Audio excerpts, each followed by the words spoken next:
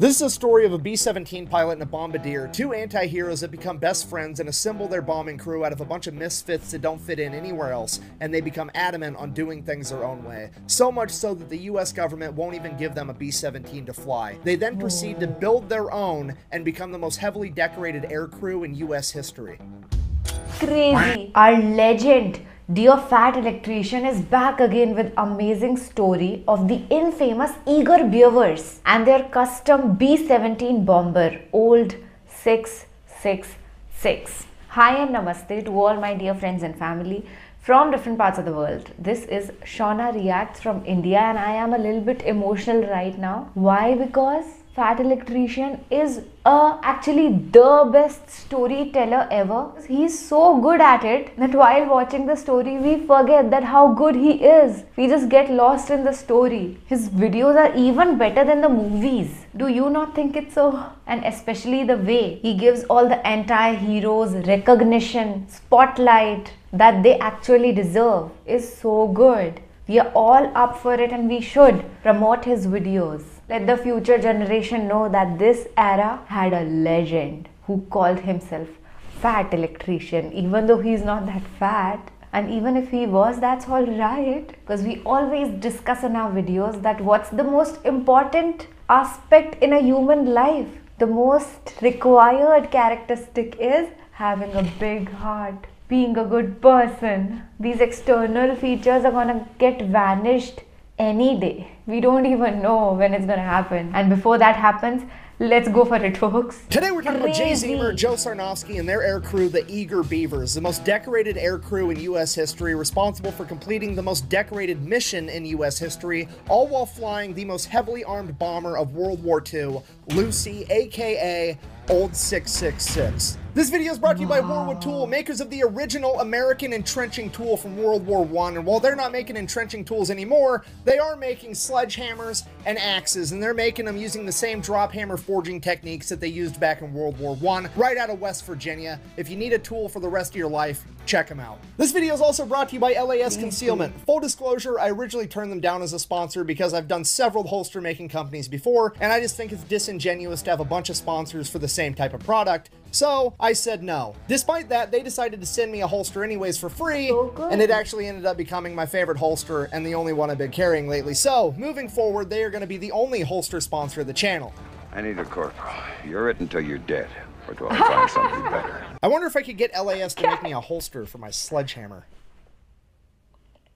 Anyways, back to the video. Starting off with our pilot and main character, Jay Zemer. Born in 1918, he grew up in Pennsylvania with a pretty wealthy family. For high school, he was sent to a military boarding school in Culver, Indiana. While there as a freshman, despite the school's policy on no students having vehicles, he managed to acquire a Willys Motor Company Whippet, the direct predecessor of the Jeep. And he managed to turn this thing into an absolute hot rod, better than it ever ran before, until the school finally found out that a student had a car, which was against the rules, so he had a disciplinary meeting with the dean. He goes into this meeting with the dean and he's like, look, I'm in the engineering program, I'm taking all the engineering classes, I want to go to school to be an engineer, I just rebuilt a motor and I'm 14 years old, you guys should treat this as extra credit. To which the dean, being cool, is like, well, take me for a test drive, and we'll see. Takes the dean for a test drive. Yeah, baby! Dean has a great time. He ends up giving him extra credit and letting him keep the car the entire time he's at military boarding school. So his grades were a little lackluster his freshman year because he was busy restoring a car. After that, he aced absolutely everything from sophomore to senior year. He goes on to apply to go to MIT to become a civil engineer. He gets rejected by MIT because his grades were lacking his freshman year. So he drives his Whippet that he rebuilt all the way to MIT and he camps outside the admissions office for days until they agree to meet him. He then goes in and proceeds to persuade the head of admissions to let him into MIT. So he gets into MIT, goes on to become an engineer. While he's at college, he joins the ROTC program, which is like the pre-officer training program that they have at most colleges. While he's there, he ends up flying a plane and he absolutely loves it. It is now his new goal in life to become a fighter pilot. So naturally, he applies to go off to Army Air School to become a pilot, at which point he is pretty much immediately informed there's a 0% chance that he will ever get inside of a fighter plane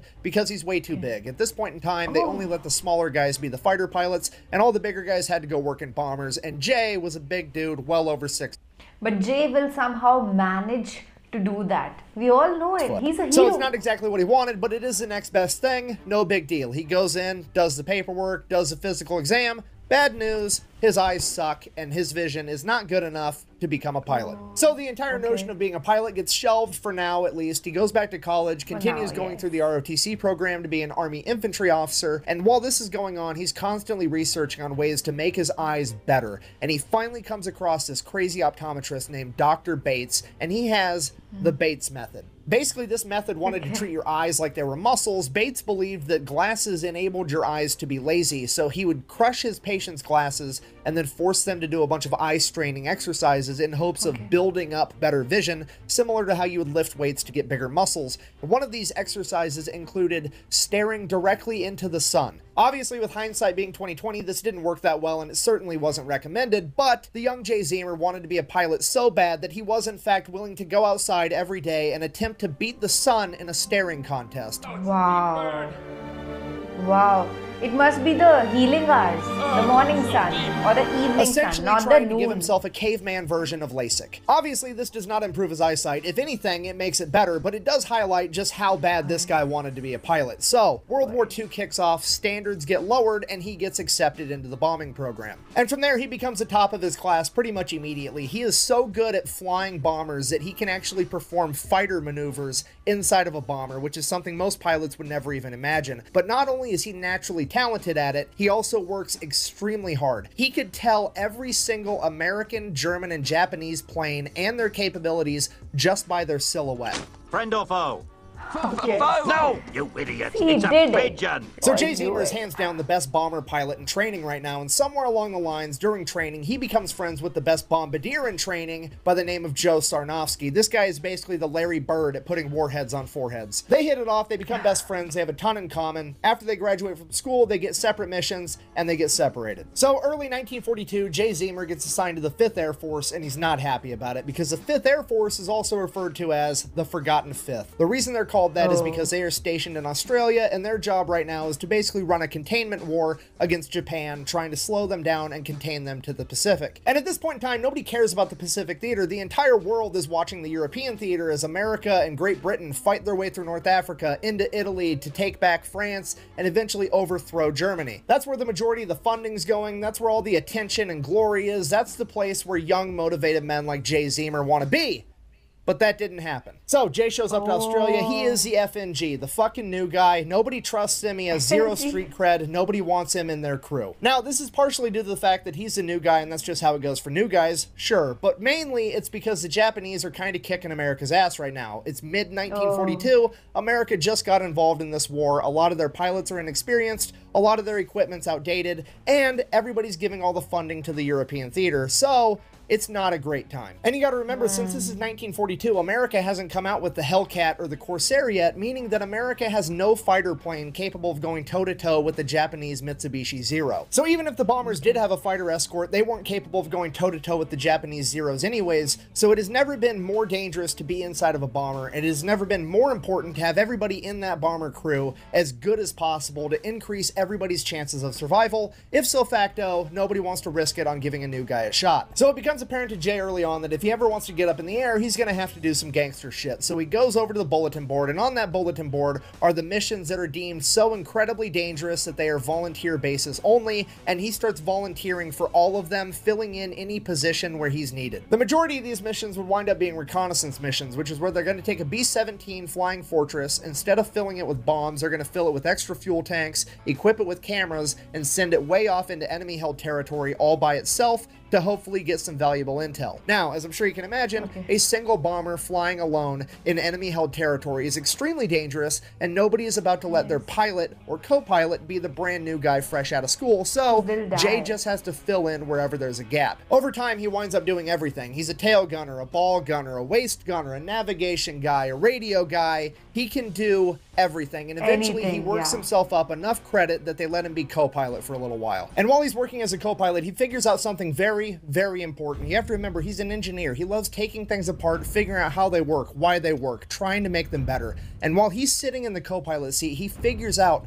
how the Japanese Zeros are tackling the B-17s. You have to remember, this is 1942. The B-17s that they are flying are the B-17Bs. They are the first generation of mass-produced B-17s ever, and they have one fatal flaw, and the Japanese figured out how to exploit it. You see, the B-17s have a ton of machine guns all over them to defend themselves. They have a tail gunner, a ball gunner, a waist gunner on each side, and a turret on top. The problem is, none of those can shoot in front of the plane. The only thing the front of the plane has is two 30 caliber flex guns, which you can kind of see right here, which might as well be nothing at all when it comes to shooting down an actual plane. Later generations of the B-17 would end up getting more firepower and turrets on the front to help alleviate this issue, but at this point in time, they didn't have that. So the Japanese Zeros would approach from behind, well out of range of the machine guns, pass the B-17 altogether, and then go and do a U-turn and approach the B-17 head on and shoot it down, where the B-17 had no way to defend itself. And during his time as a co-pilot, Jay Zemer caught on to this and developed a plan. Fast forward, Jay Zemer on his first mission, he finally got enough street cred, and there was finally a mission dangerous enough that they were going to let him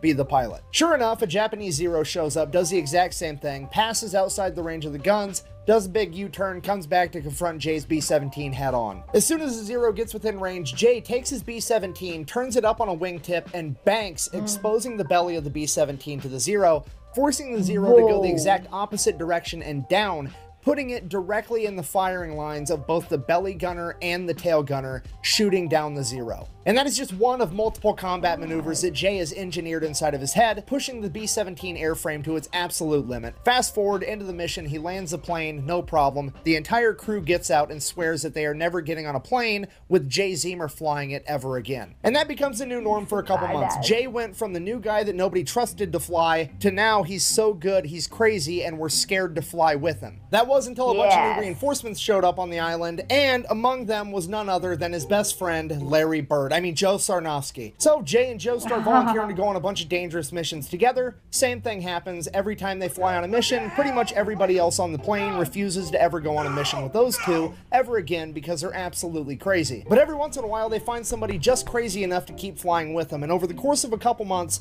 they build up an entire air crew that starts volunteering together on every dangerous mission available, earning them the nickname the Eager Beavers. Making up the team, we have Bud Thule, apparently the only man smart enough to be a navigator and crazy enough to fly with these guys. And then, of course, we have Jay Zemer as the pilot, Joe Sarnofsky as the bombardier, and from there it just gets completely out of hand because after that we have the radio expert, William Vaughn, aka Willie. He is one of the most experienced bomber crew members in the entire US military at this point that's been on countless missions, one of which his B-17 landed to refuel when his crew was ambushed by 500 Japanese soldiers. They took the machine guns out of their B-17 and proceeded to defend themselves in a firefight for 10 hours until the Australians showed back up. And during that 10 hours, Willie had 14 confirmed kills, 4 of which were in close quarters combat, 2 with his Colt 45 1911, and 2 with his knife. Jay Zemer said he didn't plan on getting in any knife fights at 30,000 feet,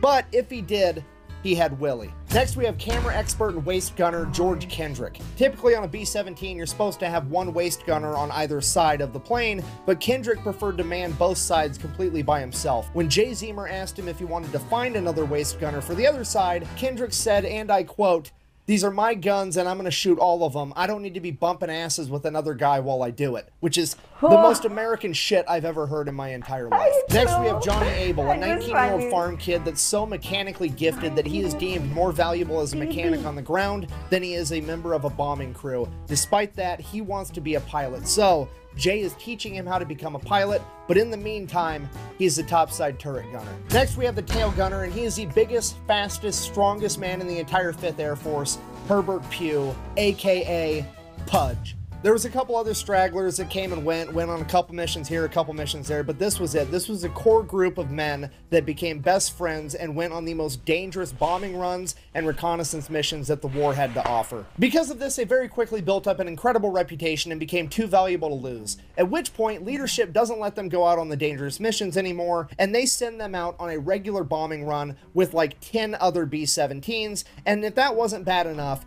they're going to make Jay and his men be the first bomber in line, which if you don't know is the safest bomber in the entire run, because as soon as their bombs hit the ground, that's what alerts the enemy that they're even there. So when they go through, there's no enemies manning the anti-aircraft guns, so they're done and gone by the time there's any enemies returning fire. It's that second, third, fourth, fifth, sixth, seventh, eighth plane that faces the real danger, and that's just not okay with Jay and his men. So they go out on the mission just like they're ordered to, and they are the first ones to drop their bombs just like they're ordered to. They make a clean getaway, they get out to open ocean, at which point Jay tells his men, get ready for a fight, because he does a U-turn, goes back in, flies over the enemy compound at 1,000 feet, while his men from the ball turret, the waist guns, and the tail guns open fire on the enemy's anti-aircraft positions on the ground, literally becoming a ground attack plane like they're an antique C-130. They were able to knock out all of the enemy spotlights and most of their anti-aircraft positions, and every single B-17 on that mission made it back home. So Jay, the eager Beavers, and all the other B-17s on this mission make it back to base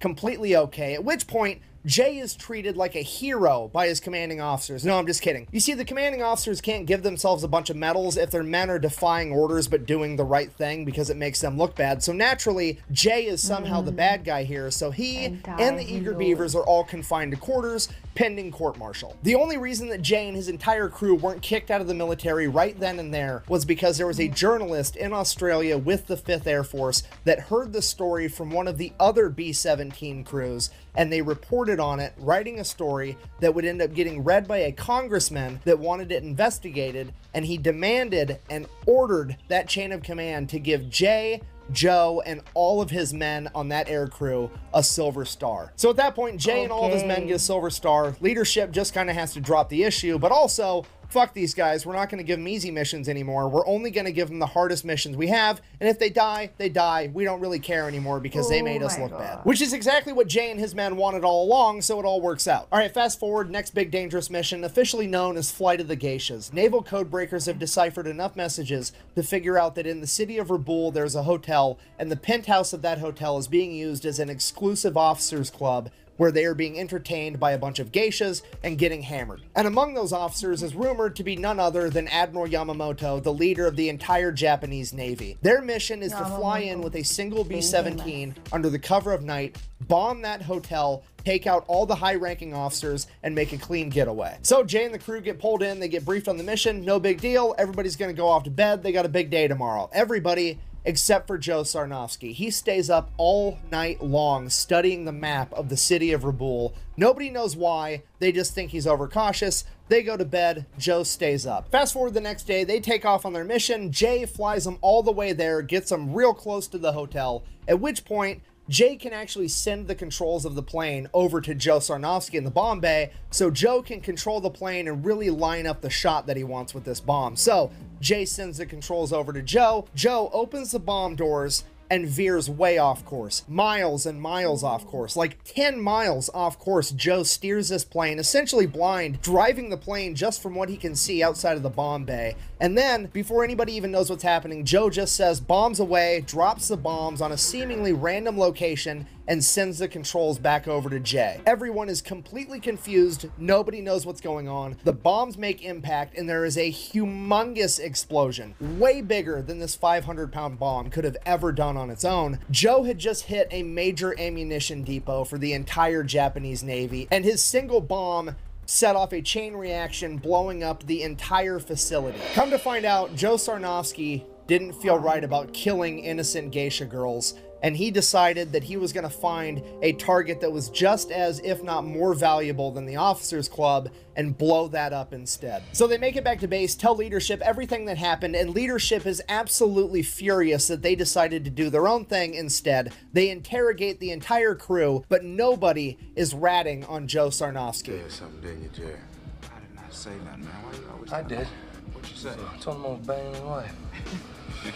So as a punishment, they're ordered to do the mission again, and this time do it right. But that is essentially a death sentence, because now they know that the Americans are bombing the city and they're going to be on high alert. So they're just going to do it anyways, and I think leadership was actually trying to get them killed, but it's not really going to work out that way. So crew goes to bed early. Joe Sarnofsky stays up all night again, studying the map of the city of Raboul. And yet again, the same exact thing happens. Jay gets him all the way there completely undetected, sends the controls of the plane over to Joe. Joe opens the bomb bay, veers way off course, miles and miles off course, bombs a seemingly random location, and there is an even bigger explosion than the day before. It is an enormous explosion. Jay had just taken out a major fuel depot, again, for the entire Japanese Navy. They make their way back to base, at which point they are effectively grounded, and leadership will never give them a B-17 to fly again because they refuse to follow orders. And they are given absolutely no credit for single-handedly bombing major fuel and ammunition depots in the city of Raboul. All right, so leadership's being a bunch of dicks. They're not going to let Jay and the Eager Beavers fly any more of the good B-17s, which sucks because at that point, there's really nothing that they can do unless they plan on building their own airplane, which is exactly what they do. So Jay and the Beavers go out to the boneyard, and the boneyard is not just where planes go to die. They go there to be cannibalized for any good parts they may have left to keep all the other planes still running. And what they come across is what used to be a B-17. It has been stripped of every usable part and is covered in bullet holes, and there is no way that this thing is gonna fly. The only identifying characteristics of this plane at all was the faded word Lucy up on the front and the tail number 2666, which would later bring about its nickname, Old 666. So now they have a plane, they just need to fix it. A seemingly impossible task, but they have Jay Zemer, the engineer, and Johnny Abel, the 19-year-old mechanical prodigy, that set forward restoring this plane, while everybody else on the crew goes out and steals all the parts they need to do it. I mean, strategically transfers equipment to an alternate location. Some of the I love this full form. I genuinely love it, and the guys have got superpowers. Equipment that the Eager Beavers managed to acquire included 4 new Cyclone engines, radio equipment, camera equipment, and 19 50 caliber machine guns. Right off the bat, we have a problem because right around the time that the Beavers start finding all of this amazing equipment, a bunch of other air crews seemingly have lost a bunch of their amazing equipment. So a bunch of them are going to go back and try to steal it off of Old 666, at which point the only logical solution is for the entire crew to start living on Old 666 while they restore it all day and all night and spread the word that the 50 caliber machine guns are loaded, and if that doesn't work, you get to fight Willie about it. At this point, leadership has completely lost control of the situation. Everybody's calling Jay Zemer and the Eager Beavers pirates, renegades. Everybody's looking at leadership to stop them, at which point leadership is kind of like, fuck, I think they might be talking to me too, and I don't want to fight Willie, so we're all just going to look the other way. Like we talked about earlier in the video, there's not much firepower at the front of a B-17, so they take a 50 caliber machine gun, mount it right on the nose cone, and they line it up with the rivet line going down the center of the cab, and they rig it up so that there's a button inside the cockpit for Jay Zemer to hit to be able to fire the 50 caliber machine gun. So all he has to do is aim the rivet line at the enemy and fire. He calls it his Schnozzler gun. Then the other 2 30 caliber guns on the front of the B-17 are replaced with 50 cals. The navigator compartment usually had 1 30 caliber machine gun. Now it's going to have dual 50s. Then the seat for the radio guy, who typically never even had a gun, oh well, we're going to cut a hole in the plane and give him 2 50 caliber machine guns as well. Then we get to George Kendrick's area, the waist guns. Typically there's 1 50 caliber on each side. Double it! Now we're getting dual 50s on each side, and because that's not enough, we're also going to cut another hole in the bottom of the plane and give him dual 50s there as well. That way, when Jay banks up in front of the zero, not only can the ball turret gunner hit the zero, Kendrick is also going to be able to hit the zero as well. Then, in case any of the guns malfunction, they have 3 extra 50 caliber machine guns strapped down on the inside of the plane. Old 666 now has more than double the firepower of any other B-17 in the Pacific Theater, and after shedding over 2,000 pounds, it is also the fastest. But all that firepower isn't going to be worth a whole lot if they don't know how to use it. So Jay and Johnny continue working on the plane while everybody else is sent out to go train and become experts on the M2 50 caliber machine gun. The Beavers get to the point where every single member of the crew can assemble and disassemble the M2 Browning in under a minute while blindfolded. Joe and Jay also make it a rule that every gunner inside of their aircraft has to link their own ammunition belts, and they're going to change up how they do ammunition. You see, at this point, a B-17 50 caliber caliber machine gun had an ammo link that went armor piercing round, incendiary round, tracer. If you don't know, a tracer is like the little one that looks like a laser beam coming out from Star Wars. They do that so that you can tell where your fire is going and so that your friends can see where your fire is going. They start linking their ammunition so it's armor piercing round, tracer round. And they do this for psychological warfare, because when you're shooting every other round as a tracer round out of a machine gun, it is going to look like old 666 is something out of Star Wars, straight up shooting laser beams at the enemy.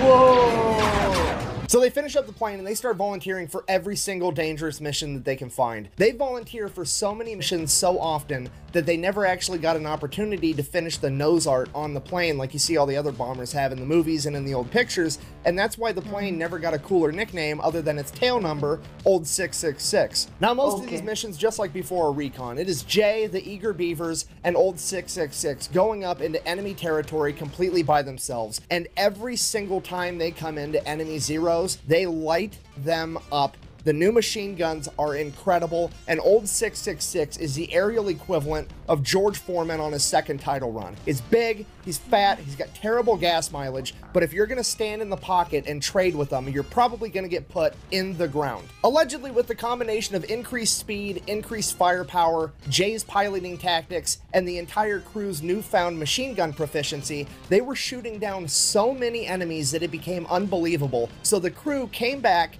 and people started doubting them. So they're like, fine, we're just gonna rig up the cameras to turn on every time we start firing the machine guns. That way, we film us shooting down the enemy fighters. Which is the most World Star shit I've ever heard in my entire life. They were literally kicking so much ass that to get people to believe them, they had to prematurely invent the GoPro 70 years ahead of time. The beatings continue for a little while. Old 666, the Eager Beavers, and Jay Zemer build up this enormous reputation, and eventually leadership would approach Jay with the most dangerous mission he'd ever heard of. All right, so here's a mission. The Marines are gonna make a 40,000 man amphibious landing in Bougainville. But before they do that, they wanted to get aerial footage over the coastline because they wanted to find out where all the reefs were so the Marine Corps didn't get caught up on the reefs with their amphibious landing vehicles. The problem with that is the only way to get enough high definition in that footage to be able to see reefs that are underwater is to use a trimetragon camera setup, which is 3 cameras where they merge all the footage together. And the only way to actually film this and make it work is to fly in a perfectly straight line under perfect weather conditions,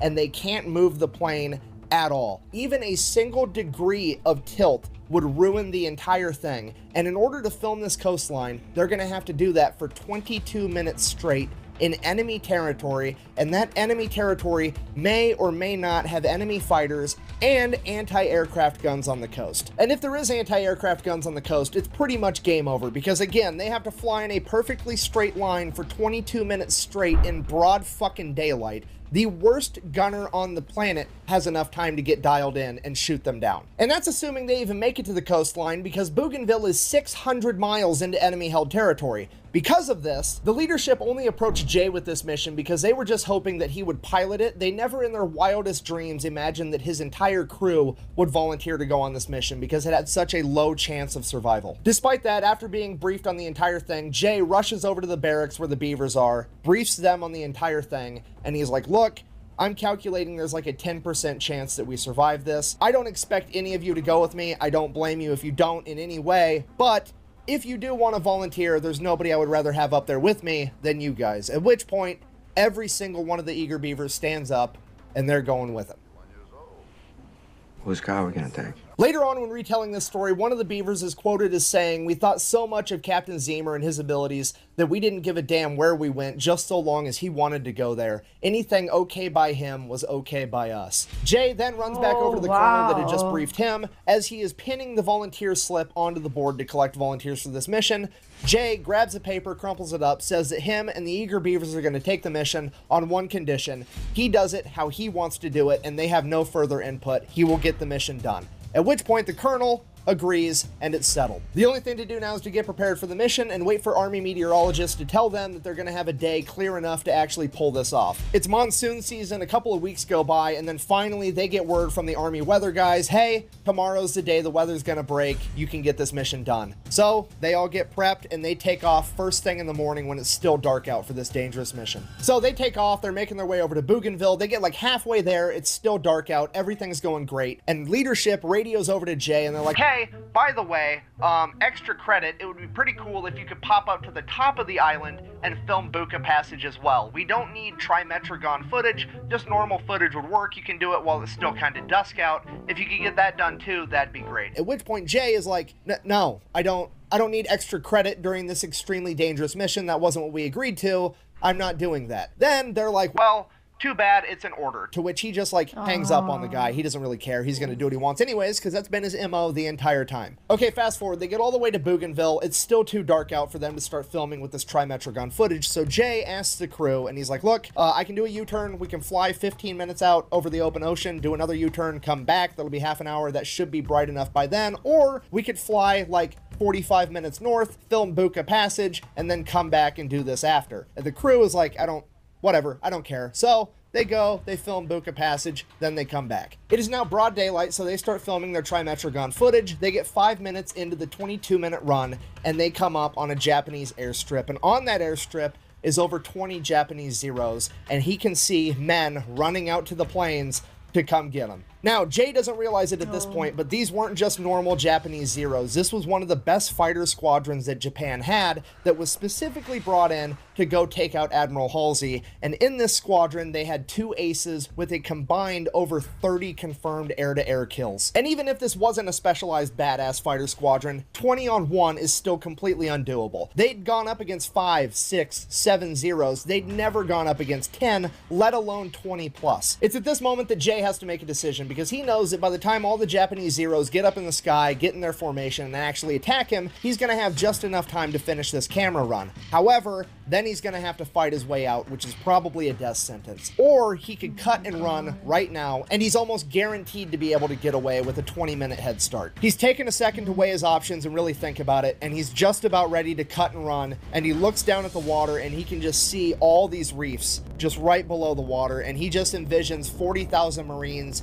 and their amphibious landing vehicles hung up on these reefs, getting cut down by enemy defenses and machine gun fire, and he decides that he's going to risk it to try to save these guys. And for the next 17 minutes, the crew gets ready for a fight as Jay keeps the plane completely straight and level in broad daylight as all the Zeros get up in the air to come get them. Fast forward 17 minutes later, 24 Japanese Zeros have caught up to them, and they are trailing just behind 666 out of machine gun range. Right as George Kendrick comes over the radio and says, give me 30 more seconds, 3 Zeros pass along the outside, do their U-turn to begin their attack run against 666. Then George Kendrick radios again that he has the film done. At this point, it's too late for Jay to do his normal evasive maneuver where he plays chicken with one of the Zeros. So he just lines up the nose of the plane and his Schnozzler gun with the lead Zero shooting it down. Joe Sarnofsky down below inside the nose cone manning those guns manages to shoot down one of the other Zeros, and the third and final Zero was able to riddle the cockpit with 20mm cannon fire. This fatally wounds both Jay Zemer and Joe Sarnofsky, takes out all the navigation equipment for the plane as well as the entire oxygen system. Jay Zemer is now slowly bleeding out inside of this cockpit with no way of knowing where he has this plane headed other than instinct and a compass that he's holding in his hand,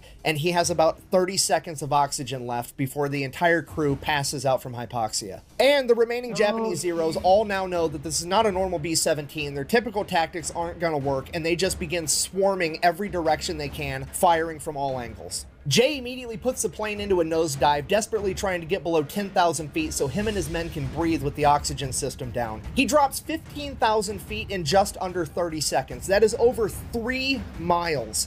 In 30 seconds, this plane drops before Jay pulls it back up, and he estimates that they're at 8,000 feet. He doesn't actually know because the altimeter is broken, and the only way he can tell the altitude that they're at is because he's such a good pilot, he can look at the pressure gauge for the engine manifolds and be able to tell. At this point, the entire situation devolves into an all-out chaotic dogfight. Jay, while still bleeding out, is pulling off combat maneuvers inside of a B-17 that most pilots would never even attempt, and his crew instinctively knows how he pilots, that they're able to pick off these Japanese Zeros one by one. Your average dogfight at this point in time lasted for less than a minute, and this dogfight would drag out for over 45 minutes. And the entire time, Jay Zemer is losing more and more blood and more control of the plane, because at some point, both rudders would become damaged, and he would no longer be able to actually turn the plane using the rudders. But he's such an incredible pilot that he begins individually throttling all 4 motors, throttling one side up and the other side down, turning the plane that way. Throughout the course of this firefight, the Eager Beavers shoot down and completely destroy 5 Japanese Zeros, critically damage and send back a bunch of other ones.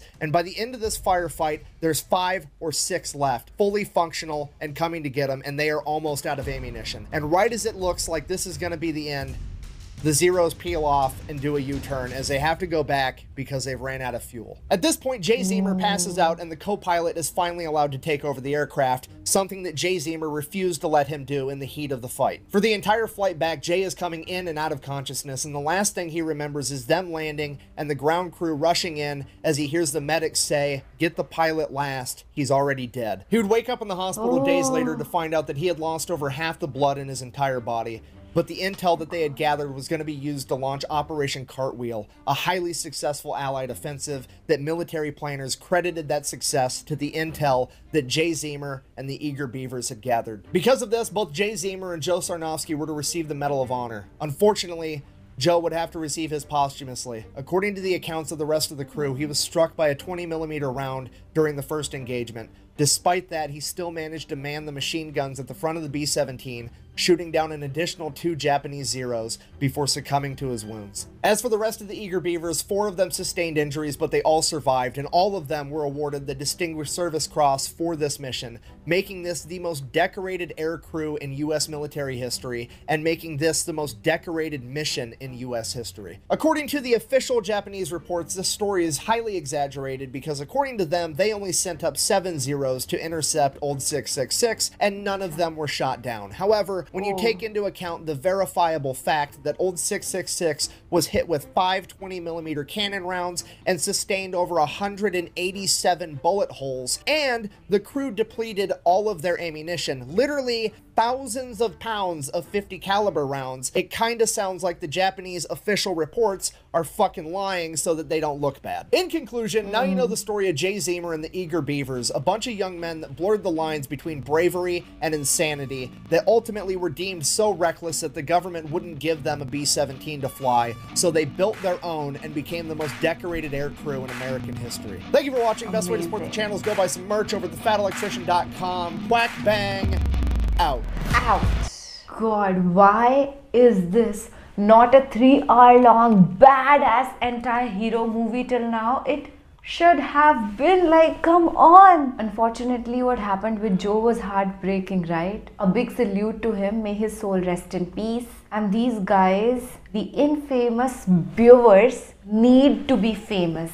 Everybody should know their story, because that's a story of belief. That once a human being believes in himself and works for it, they succeed in life. These 7 legends, they didn't had B-17 bomber, but they made it by themselves only. That's crazy inspirational. And here are some kids crying even after their parents send them to a mediocre school by their hard-earned money. They are like, we are not getting all these opportunities.